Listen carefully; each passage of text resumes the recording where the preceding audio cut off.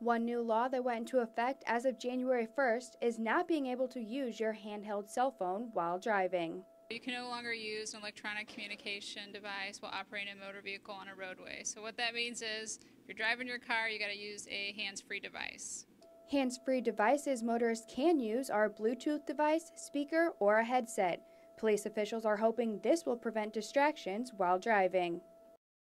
And basically, the purpose is to help cut down on distracted driving, to help make it safer for everybody out there.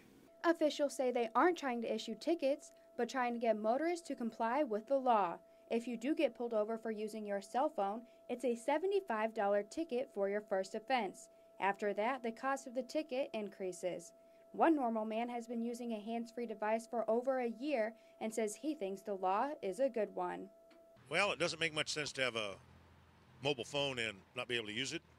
So that means if you don't have a Bluetooth of some sorts, that you're going to be picking the phone up and holding it or whatever else. And Using a Bluetooth device such as this one allows you to talk on your phone hands-free.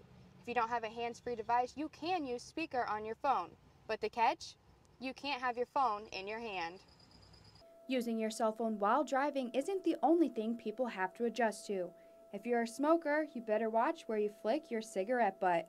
Motorists are no longer allowed to flick them out of their window. You know, I've been on traffic stops where people have thrown out the window in somebody's yard, and I'm like, really? And people don't want to see that in the yard. And in parks, kids go pick it up, that's something in their mouth. So it's considered littering, can be a ticket, just like any littering ticket would be. Motorists who flick them out of their window could be fined up to $1,500. And after a third offense, they could be seeing felony jail time. yeah, you better not do it 3 times. It becomes a felony. For TV 10 News, I'm Alex Wilson.